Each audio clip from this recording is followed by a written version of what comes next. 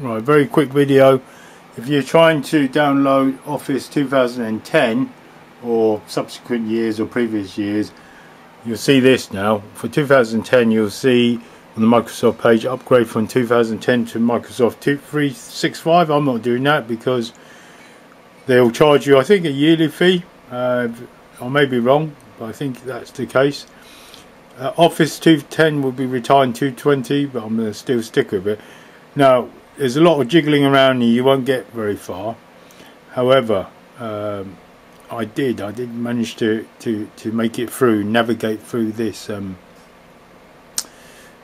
website, and I clicked. Look, you got 2007, 2013, 2010 download now. So if we clicked on that, what do we get? Here we go. So for 2010 download now button now I clicked on, you need to have your Office product key. Make sure if you haven't got it, then I'm afraid I don't know how to help you, but I've still got mine from ages ago when I upgraded from 2007 to 2010 free of charge, and I still got that product key.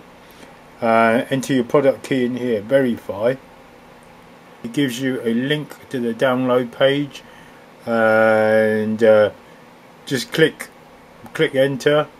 Just click download, and it works. So let's see where I'm up to on mine. It says there only one instance of setup may be run at a time. Okay, so run at a time doesn't mean one can only be set up on a computer.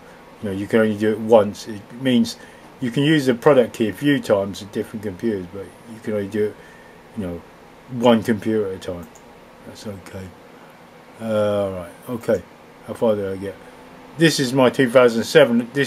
I tried doing that, and I thought, no, I want a 2010. So I still got a product key for that. I could put that in, and that would last forever. And I've got the disc for that. But of course, the 2010 was a download instead of a disc. It was an upgrade from 2007 to 2010, so there was no disc.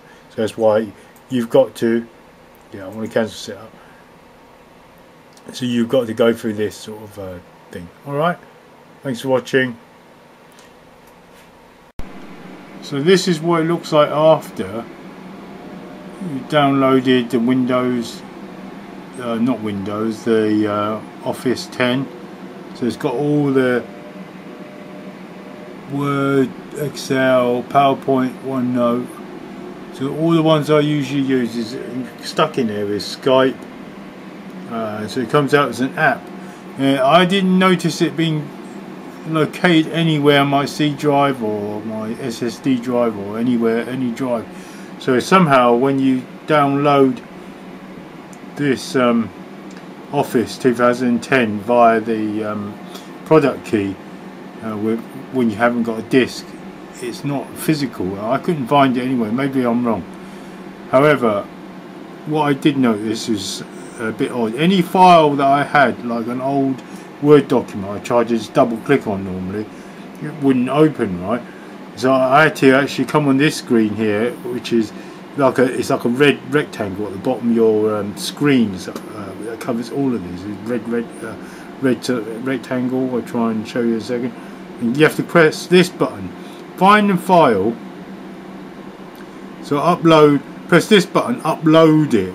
For some odd reason, you upload your own files to the cloud. And you don't really need to hit the save button.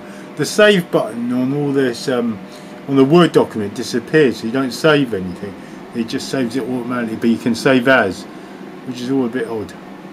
So red button pops up at the bottom of your, if you pin it to the bottom there, red rectangle. So anyway, good luck with that. So I'll use it like this. This seems to work.